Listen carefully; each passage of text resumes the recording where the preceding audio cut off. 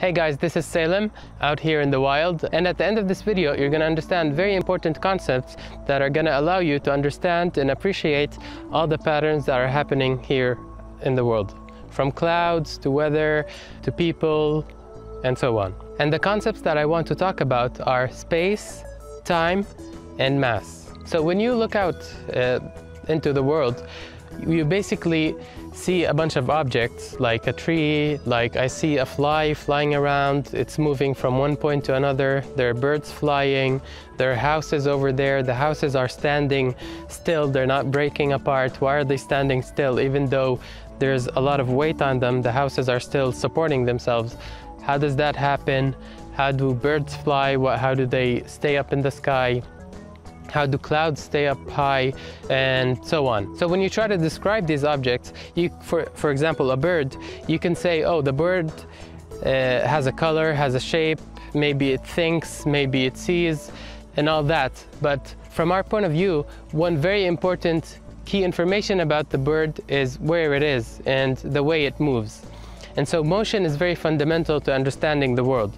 And if you really get deep into it, you discover that even the bird's colors are because of the specific way its atoms move and because of the specific way light moves from the bird to you. So you start to discover that in order to understand almost anything, you need to understand about motion. Even your brain and your psychological state is not unrelated to motion, because in your brain there are a lot of electrons and molecules and different chemicals that are moving around, and that specific pattern of motion somehow results in the way you think. We of course don't completely understand how these thought processes arise in detail. There's a lot of work to be done to understand how that happens, or how a bird is able to be alive and fly, but it is ultimately motion. So starting from this observation, we want to understand what space is. So I look out here and I want to say, well, there's the top of that tree and I want to get there. Or I want to describe to a computer or a robot how to get there. And I'm using the example of a robot because a robot is not going to do anything unless you tell it to. And you need to tell it the precise amount of information it needs to get there. So what I need to tell a robot is 3 numbers. You need to go there, and I'll give it a stick, maybe the arm of a robot, it's 1 meter. And I give it a stick and say, take your arm and go 10 times the distance of your arm that way, to the north. And then go east 2 times the distance of your arm. And then go up 6 times the distance of your arm. So to get anywhere in the universe, basically, you need to give 3 numbers, which is basically north, south, east, west, and up and down. And that's why we say that our world is 3-dimensional, because there are 3 numbers that you need to give. The other concept that is very important for you to understand is time. And time is basically change. If you look at the example of the bird is flying, but what does it mean to say that, sorry, there's a mail truck over there. What does it mean to say that the bus, or example of a bus, so the bus is moving and I see it over there, and then at some other time it's over there.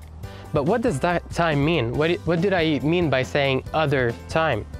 Like, what is time? Because time is basically nothing without change. Or we can't really say, if I give you a picture of something that's just standing still, or a movie of something just standing still, you can't really tell, you can't really differentiate between the picture and the movie, because nothing is changing. And so even though in the movie time is kind of moving, but you can't really tell. So the same thing, if in our world nothing was really changing, then you can't really say that there is time. So time is very, very related to change. And when people invented time, basically Newton was saying that there is something called absolute time that doesn't depend on that doesn't really depend on how things are moving.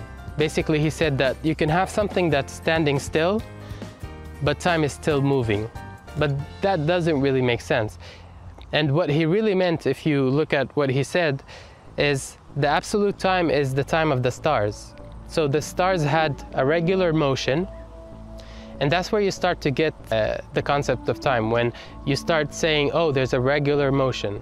Every time the day comes again, so every time the sun rises again, that's one day.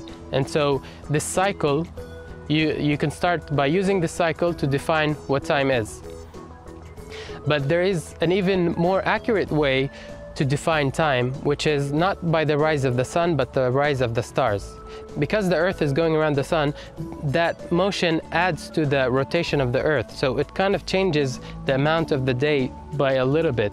Because the Earth is rotating and at the same time it's going around the sun, that changes how much a day is every time it goes around.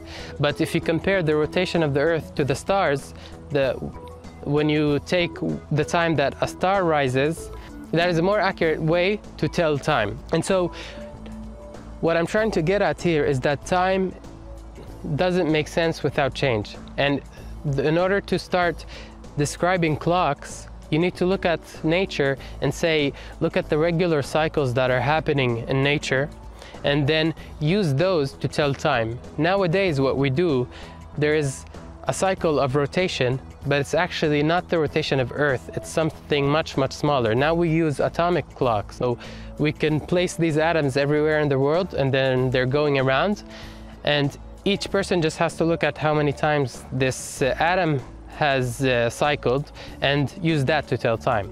But without that kind of change, time doesn't mean anything. Okay, so the third concept is mass. Mass is how do you start to change the state of motion of things. So if I have a very, very large object and I try to push it, I can't really push it. And I want to be able to describe why can't I push that object, but I can push this other thing. So this thing, which I can push easily, is different than this other thing, which I can't push. And if those two things hit each other, the big one, let's say a truck, and the small one might be you hit a truck, you fly somewhere else, but the truck just keeps moving. And the way that we describe the difference between these two things is through the concept of a mass. You have things that are easy to change the way they're moving. Maybe they're standing still and you're trying to move them, or they're already moving and you're trying to stop them. Things that are very hard to change the state of motion for, these things are called very heavy. And the other things for which it's easy to change the state of motion, these things are called light. They have a small mass. And the way you put a number on that, you take two things, one is massive, one is not. You let them hit each other and you see how much, maybe this one was moving 20 meters per second and it changed by 20 meters. This one only changed by 1 meter. If you take the ratio of that, you get a measure of the mass. Okay, so this concludes the introduction. Once you understand really these three concepts and start to get into Newton's laws, you can really understand a lot about the way the world works. You can, people who understand these laws can make rockets go out into space. They can understand how planets move and how the weather patterns emerge. If you are writing a weather simulator that's going to predict if it's going to rain tomorrow or not, you need to understand how to put these laws on a computer and let them evolve, and the computer will then tell you if it will rain or not tomorrow with some probability. Okay, so thank you for watching to the end, and I will see you next time.